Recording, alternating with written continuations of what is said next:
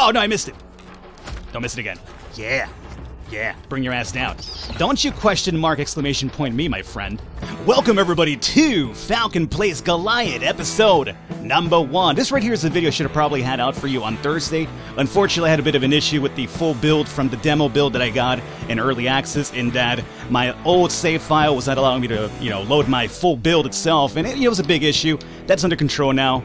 No worries there. However, what is Goliath all about, Falcon? Very good question. This right here is an open world survival crafting game, which I'm already kind of a sucker for to begin with. However, as you can see the background over here, the caveat is you can actually build giant mechanized Goliaths for your disposal to actually combat other giant creatures in the game, which is actually amazing to me. So, I'd figure what we do here is probably record an episode or two, show you what Goliath's all about. If you want to see some more, we could definitely continue with the series on the channel. Otherwise, we'll wrap it up, but I figured today we just have a little bit of fun with this one and see what Goliath is all about. So, without further ado, let's go into New Game right here and get a cinematic going if I'm right here.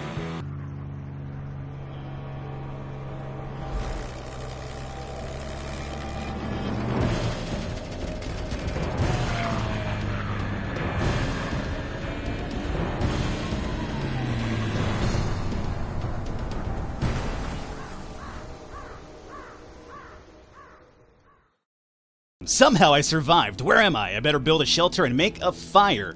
Alrighty, I'm not entirely sure what the introduction means to that. It seems like this guy was flying some sort of like bomber plane over like what looked like, civilization, honestly, or like some sort of war zone.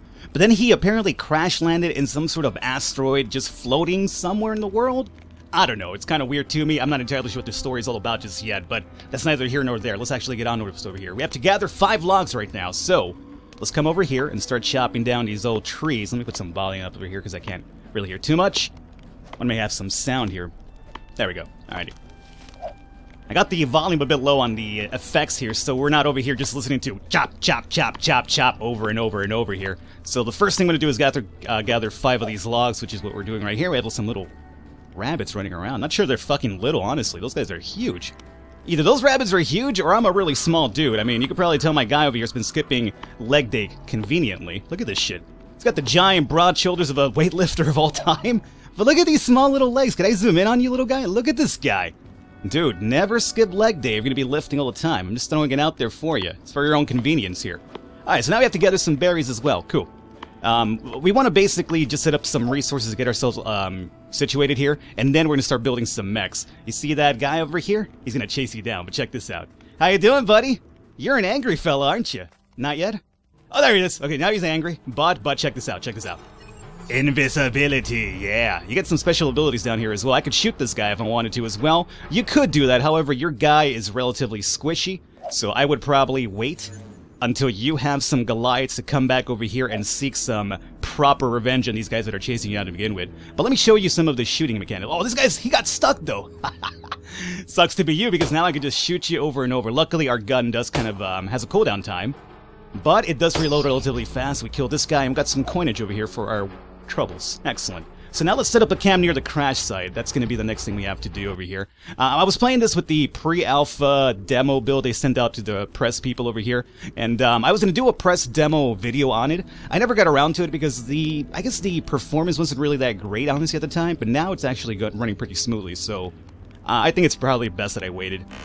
Alright, so let's see here. We have ourselves situated here. Let's go ahead and make some coal. Now, with coal, it'll tell you right there, but you can easily make that with either branches or with logs. So we want to get a couple of these coals up and running. I will toss these into the fire. Technically, I should have probably, you know what? I regret that decision. No. Give this back to me. I'm going to use the twigs instead. We're going to be using the logs for other purposes here pretty soon, so I don't want to spoil it for you, but it might involve giant Goliath mechanized units, just to give you a heads up. So we'll take the coal here for now. So with the berries and the coal, we should be able to come over to our tent now, and this is where you actually craft items. And we're gonna make some healing ointments, because you can see our guy took some damage from that little fall. I mean, normally, I guess falling, or at least, crashing into a planet on a plane would probably injure you pretty well. So we'll do 1, 2, and 3. Use up all the coal to make some healing ointments over here. Not a bad deal to have a few extra ones just in case. We will pop this open, and now we're completely healed. You also reach level 2. That means HP 20%, and I think the other one said gold if I'm right. Now we have a radio over here. Let's go check out what's happening here at the radio. Find out what exactly happened to us. We have some mushrooms. I will take those. Do not pop those caps, my friend. You're not sure how bad it'll make you trip. Radio it is. Anyone there? What? A radio? Could it still be working after that crash? And who could be calling me? Oh, my head. Hello? Hello, do you read me? This is Gromov. Gromov, you made it, buddy. I thought you were goners. Where are you? Well, I'm right by the plane. But before I ask you where you are, who are you? Man, you must have gotten clunked in the head pretty hard. Don't you remember me? It's me, Dave. I'm not sure why Dave sounds like he's, like from some sort of Eastern territory now, but whatever. That's the voice I gave him now. Dave? Oh, wow, yeah. I'm a little confused right now. You're my co-pilot, right? Where are you? I got thrown free from the plane. Broke apart. I landed in a forest somewhere and I'm banged up, but in a safe place. I'll be okay once I rest a little. Frankly, I don't know how I'm still alive. Well, the radio still works, so we have to be within range. How can I find you? And we also have a second option here, which is, hold on a second, I need to get my story straight. You and I were flying the plane, right? Let's actually ask about that, because I'm curious about the story here as well. Yes, I was your co-pilot. We were on a test run. Something about an experimental engine. It's a little fuzzy. I think we've got bigger fish to fry here. The signal is strongest when I go to the south, so I'm thinking you need to come north to find me. Okay, I'm coming. I'll be right there. Wait, don't be so hasty. Have you seen the kinds of monsters that are in this place? If you come straight here, you'll be eaten faster than you can say, no, please don't eat me. This guy's got quite a bit of a wit on him, huh? No, please don't eat me. That's what you'll tell somebody who wants to eat you. I'd just be running for my life, honestly. To be perfectly honest, I don't think we're in France, Europe, or even Earth anymore. Nah, there it is. There it is. We're no longer where we should have been, which is apparently in Europe. We need to figure out what's going on, how to survive, and how to get home. Okay, so what do? I'm safe here, so make yourself safe there. Get the supplies you need from the surrounding areas, then we can start figuring out how to meet up. Okay, solid plan. Alrighty, so apparently whatever experimental engine we were on is probably what caused this. So that makes sense. We have to go north now. Can I kill little bunny man over here? No, I did kill Mr. Bunnyman. I'll take that coin if you don't mind. Oh, giant monster. I'd be surprised if I didn't tell you. I already knew that was going to happen. But I was surprised the first time. You've made it safely inside the fuselage of the plane. The monster beats on the outside mercilessly while you cower in the cockpit. In front of you are an array of switches, throttles, and buttons. And there appears to be a tiny bit of gas in the tank and juice in the battery. So we have some options over here to kind of combat this creature. Activate the landing gear, wiggle the control stick in the pedals, and hit the ignition. I think what we want to do is hit the ignition. That's what I did off camera anyway. Kachoom! The undamaged right engine turns over, something inside it explodes with force that tears off the wing, smashing the monster in the face and knocking it down for the count. You're safe. Nice work. It sure is less stressful to beat on monsters when I'm safe inside some sort of armor. I'll have to think about this. Nope. Gromov, I've got huge news. I've accomplished something amazing that could really change everything for us. But first, how are you? What are you up to? Well, I just knocked out a giant monster by hiding in our plane, and then smashing the engine and the wing to its face. Huh. That's way better than my thing. I just started a fire and cooked the fish. Well, anyway, nice work. What are you going to do now? Well, apparently I have to get to you, my friend. So I'm thinking that I want to make some smashing weapons so that I can crush the skulls of any creature that looks at me funny. I like that idea a lot. Hold on a second, how about both? Being armored and invulnerable plus having the smashing powers, that would be amazing. You wouldn't be afraid of anything. You can still walk all over this monster world. Say, you're right. Let me see if I can find a safe place to get materials together and build something. If I only knew where it would be safe. I think I know this. There are some obelisks around this world that the monsters don't go close to. So you could have a pretty safe area to work. I think I saw one to the north of here. Thanks, Dave. I'll talk to you soon. This Dave fellow, right? Dave? The dude with the Eastern Territory accent over here. Alrighty, so what's really cool about our little tent and fireplace is you don't have to take it with you. You could leave it here and then you could deploy it elsewhere. How does that work? Don't even ask me. But you know, we're in a world over here with giant monsters, and we were flying over France and Europe apparently, and now we winded up in some other dimensions. So you know what? It's not supposed to make sense to us, okay? But actually, I'm not even going to cut this down, because soon we'll be able to cut this down a lot easier than just over here smashing on this with an axe.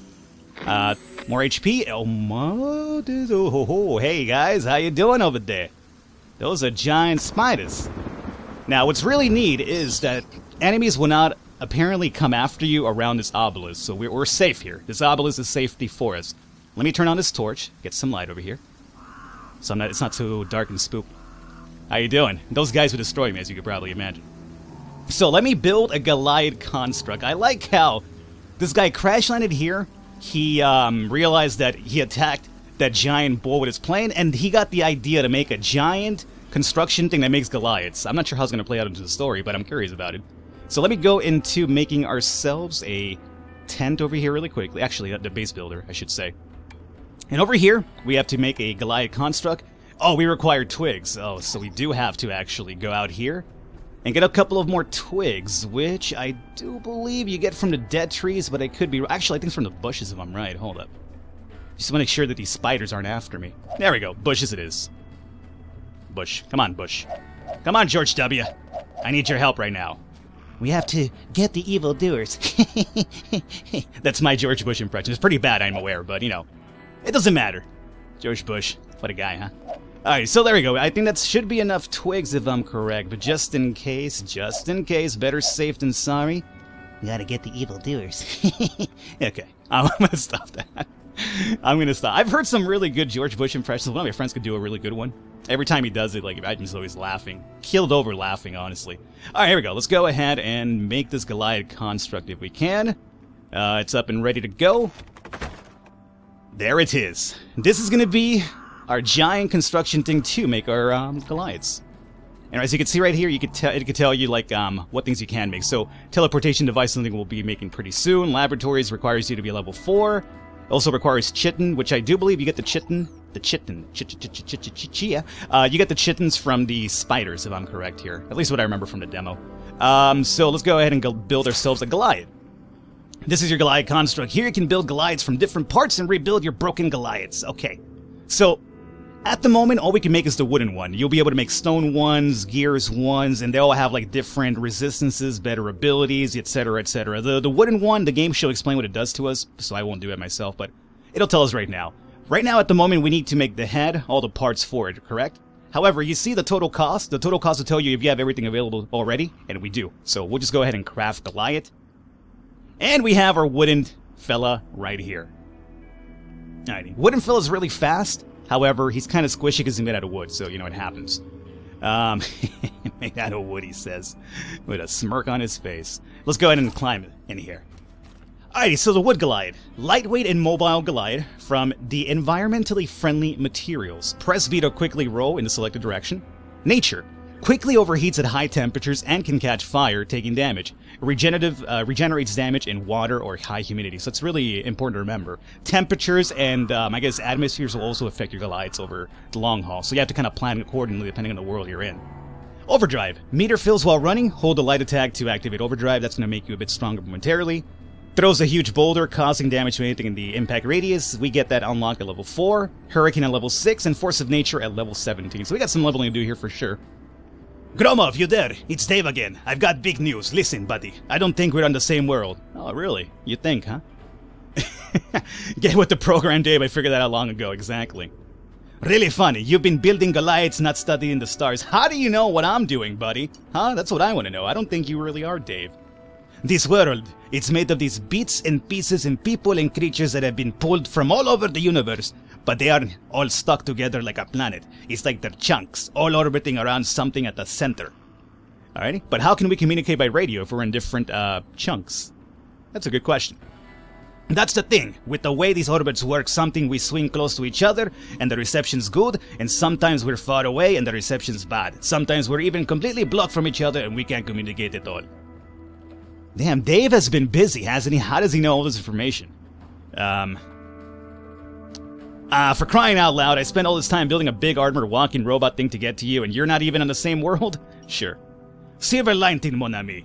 You know the portals that's near the black obelisk in the base you've made? It doesn't work, right? Well, I did some experimenting on mine here, and it just needs a couple of things to make it work. Green crystal, a little glue, and a stick. Even jury-rigged together. I like how these things are so easy to fix, you know? A couple of sticks, a couple of gems, and some glue. It'll have the obelisk up and running in no time. Alrighty, so here's our regular attack, here is our power dash, and here is our little dive. So let me find out exactly what we need to fix you. You're not gonna tell me? Oh, well, I guess we gotta find the crystals. I forgot that there is a little quest log up there up top. So let's see. Then I can also follow the minimap that tells me where to go. Oh, look at who's back over here! Oh, you were a tough guy a while back, huh? Oh, yeah, you're not so tough now, are you? Yeah, that's what I thought. So now that we have Giant Goliath, by the way, look how easy it is to mine stuff. Or, mine stuff. Technically, we're not mining trees, but it is to gather resources. Now, however, the Goliaths cannot mine the little small bushes. I should let you know. So, if you want to do some twig hunting, you might want to get out for that. Goliath, I'm going to piss off the entire race of these guys. Let me just dodge row here. But check this out. Oh, no, I missed it. Don't miss it again. Yeah. Yeah, bring your ass down.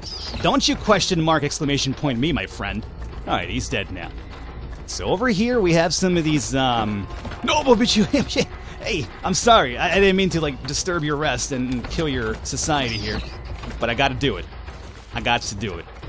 I got to get to you first before they do. Alright, we got this. Spider web. Let's go ahead and collect these gems. Those are the ones we do need. Now it's just to repair the portal. That was relatively easy. Done. I should say so. But I'm gonna collect more of them because why not, you know?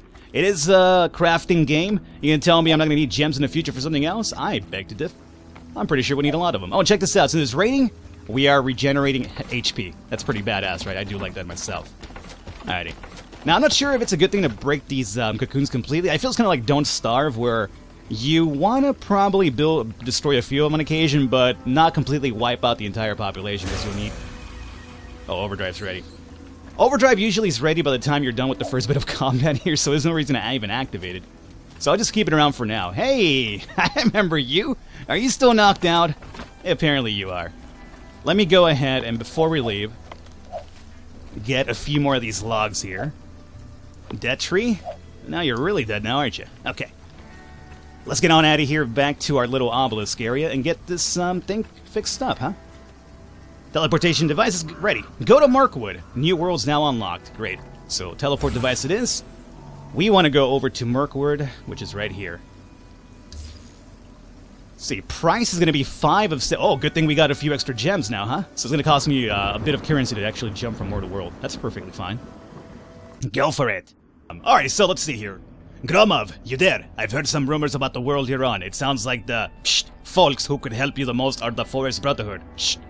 The Forest Brotherhood? So a bunch of guys who are related to each other just hanging out in the forest?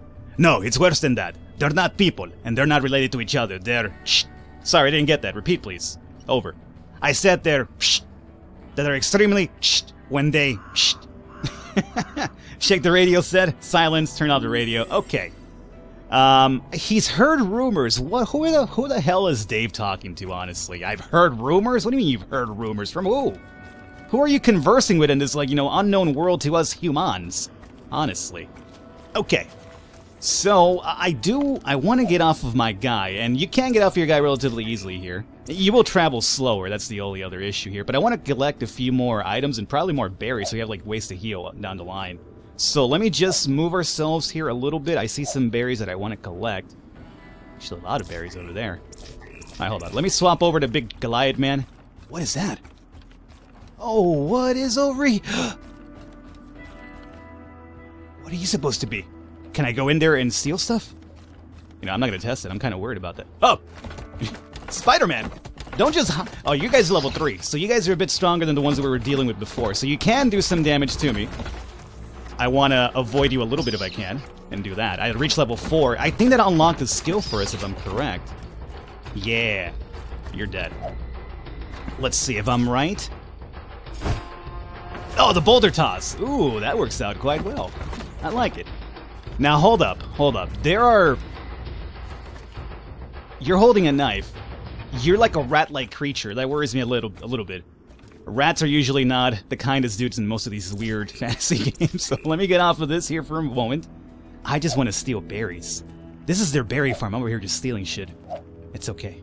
It's okay. As long as the rats don't see me, we should be fine. Maybe I'll tell them that I know Master Splinter, and I'll be like, hey, it's fine, dude.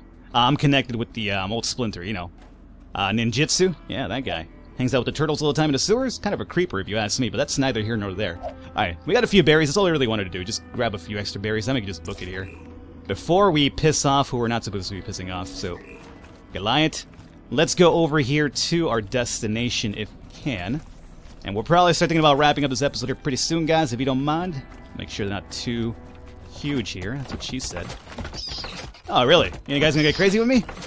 Let's get them, boys! The Goliaths are attacking our people. Oh, that's a little baby. Oh no, I just smashed the eggs. I wanted to actually collect those eggs and find out if there was like some sort of premise to them. I'm still gonna do that. Hold on. Let me just make sure that there's none of these guys gonna bother me in human form. Oh, they start hatching after a while. That's what happens. How do I get to those eggs then? Like, these guys are really protected. Look, they start hatching. Don't hatch! Don't do the hatching!